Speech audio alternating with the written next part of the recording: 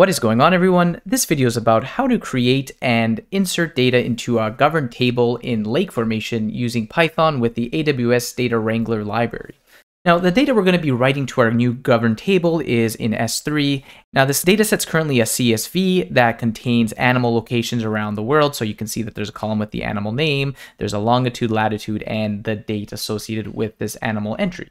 So to get us started, we're going to be importing the Data Wrangler library. So it is import AWS Wrangler as WR for short. Now the first API we're going to deal with is to create our governed table that currently doesn't exist in my AWS environment.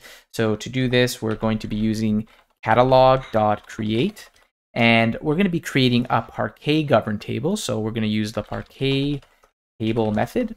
Now the first parameter is going to be database, so which database our new table is going to be in. So the database I'm going to be writing it to is my animals database. Next parameter is going to be the table name. So my table is going to be called animal locations governed. The next parameter is going to be the path to S3, which this dataset is going to live in. We're going to add the path and prefix to this folder. Now the next parameter is we're going to define the column types of our dataset. So we're going to use the column types, and we're going to pass a dictionary which has the key value pair of our column and the associated data type. Next, we're going to add compression to our data set. So we're going to use compression, and we're going to use snappy compression. So it's going to be snappy as a string. Next, we're going to add a description of our table, and I'm just going to call it the animal location table. Now, I like to add comments about my columns that I'm creating a table for. So I'm going to pass in the columns underscore comments parameter and make that assigned to a dictionary, which has the column name and the associated string that defines what that column is. As you can see here, I have my 5 columns that I'm going to be inserting into the database. We just want to make sure we're closing off this dictionary. And finally, the most important parameter is we need to ensure that we're defining this table as a governed table. So the parameter we're going to add is table type. We're going to be making it equal to governed. And let's go ahead and give that a run. Awesome. So I didn't get any errors, so my table has created successfully. So if we head over to lake formation, we should now see our newly created table appearing there. And if we click on it, we should see all that information we added through the create Parquet table method. So let's just head back to our Jupyter Notebook to actually insert data into our table now. So as I mentioned, this data already exists as a CSV in S3. So what we're going to do is use Data Wrangler to read this into my Jupyter Notebook. So now we can write it as a governed table. So I'm going to define a variable called df, which stands for dataframe, and we're going to use the Wrangler s3.read_CSV method. And we're just going to pass in the full string to the location in S3, which has our CSV data that we want to read in. Now, if we use the df.head method, we can just take a look at our data to see what it looks like, just to make sure it's as expected. And great, we can see our ID, animal, longitude, latitude, and date. So now that we have it in Append as data frame, we can now simply write it to our governed table. So I'm going to break this up into 2 different transactions to show you what it's like to use transactions within a governed table. So instead of just inserting all of our data within our S3 bucket that comes from these CSV files, we're first going to filter our data. So we're going to create a new variable called filtered_df and make that equal to df.date is in. And we're going to pass in a list of the dates that we want to filter for. So as you can see, my data set here, we only have 2 dates coming through. We have December 10th and data on December 9th. So let's just add in date for the December 9th data. So if we quickly take a look at this now, using the head method again, we can now see that we're only returning filtered data for December 9th. Great, now that we have a new filtered data frame from our data that we want to insert, the next step is to create a new lake transaction for our governed table. I made a naming mistake, so please disregard the heading that calls it a glue transaction. Now, this is one of the benefits of governed tables is it supports for transactions, so multiple users can concurrently and reliably insert data and delete data as well. We're going to go ahead and create a new variable called transaction_1. And part of the Data Wrangler library, we can now use lake formation dot start transaction, and we're going to set read only to be equal to false. Now, because we're not just querying the data, we're actually inserting into it, we want to make sure this parameter is false.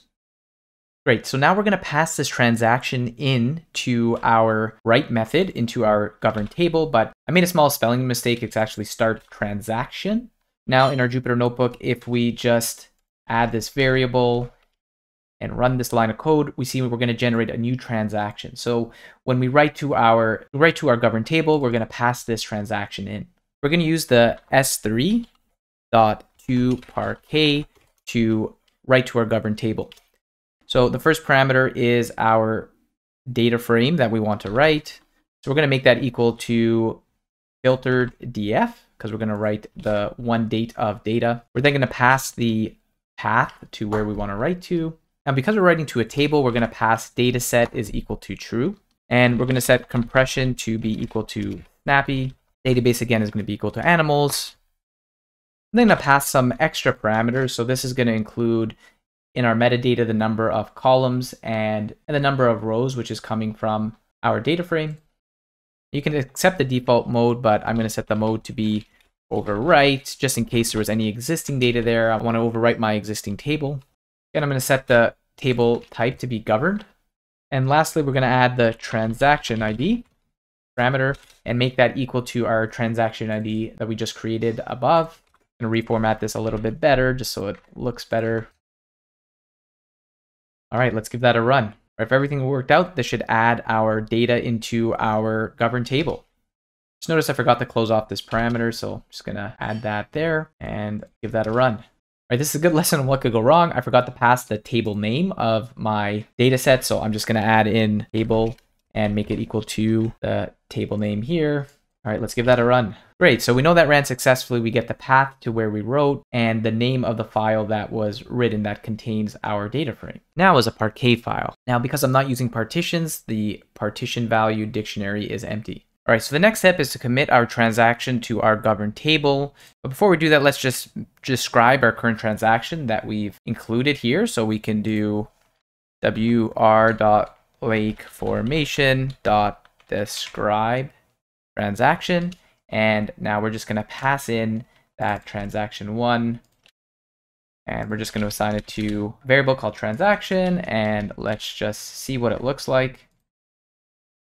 Great, so as you can see here, the transaction is still active, so it actually hasn't been committed yet. All right, so now to commit our transaction here, what we can do is run wr.lakeFormation. We're going to use the commit transaction parameter, and we're going to pass in that transaction again. Now I want to show you what this described transaction looks like after we commit it. So I'm just going to move this up, add it here, and let's add transaction again below. So now that we should see that the transaction state is going to change from active to committed, I believe. Give that a run. All right, awesome. So now we know that that transaction that we applied in our toParquet method is now committed. All right, now let's go ahead and add another date of data into our existing lake formation table now. So I'm going to add another method called filter2, and using the same kind of filtering method I did before, we're just going to pass in the date being the December 10th. And as you remember previously, we passed in December 9th. So again, we can go up and grab this same method we used before. Just going to paste this into our write additional records here. All right, we're going to make 2 changes before we commit this method. First, we're going to pass in our new data frame. So instead of filtered data frame, we're going to call it filter data frame 2. And now we do not want to use overwrite. We want to make sure we are setting it to append, which is also the default. So we don't want to overwrite our entire table. Actually lied, we're going to make a 3rd change here. We do not want to pass in our old transaction. We want to create a new transaction to insert that in here. So what I'm going to do is add another transaction above. So we're going to call it transaction 2 here. And we're going to start this transaction. So now that this transaction is active, we're going to paste it into our transaction ID parameter. And we're just going to add another line of code here to commit it. So we're going to do wf.lakeFormation.commit transaction. And we're going to pass in the name of this transaction. All right, let's give that a run. Got a variable error here, filter df2 is not defined. I forgot to run this line of code, so let's just give that a run. Now that this variable has been created, this should run successfully, hopefully. All right, I think we've committed our transaction successfully. So let's head over to S3 to see what our data looks like in that S3 bucket. All right, so now if I refresh my bucket here, we now see our second Parquet file has been added. So this is great. We've successfully committed a second transaction to our governed table. All right, so now let's go ahead and read from our newly created governed table in Lake Formation. So one method to do this is using the read SQL command from Lake Formation. So I'm going to assign a new variable called dataframe. Let's call it 3 because I made a couple data frames already. We're going to use wr.lakeFormation.read_SQL_query. And now we're going to pass in our SQL statement. So the SQL variable is going to be equal to select all from our current table. And the next parameter we need to pass is the database. And we're going to make that equal to our animals database. And let's use dfhead to see what the first 5 records look like. All right, so we can see that our data has successfully been queried into Append as data frame. I should see about 5,000 records if both transactions were successfully committed into our governed table. So I'm going to do df.shape and pass in 0. We run that again. We now have a total of 5,000 records. So that's great. Successfully written all the records from CSV into this governed table. All right, so everything I showed you, you could do in a regular table. Let's get to the cool things that you can do with a governed table now. So let's read from our specific transaction that we committed earlier.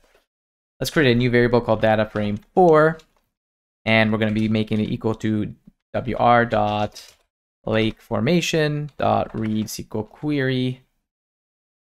We're going to pass in the same parameters from before.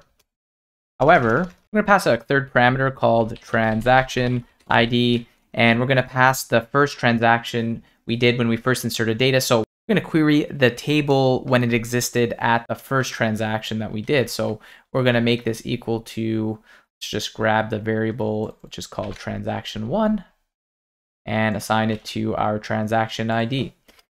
Next, we're going to add df.shape and make that equal to 0 to get the total amount of records. So if this runs successfully, we should get around 2,527 records because that's how much was committed on our first transaction.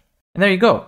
Now you can probably imagine all the cool things we can do comparing transactions together, find the difference, and do additional analysis between past and present data from a given table.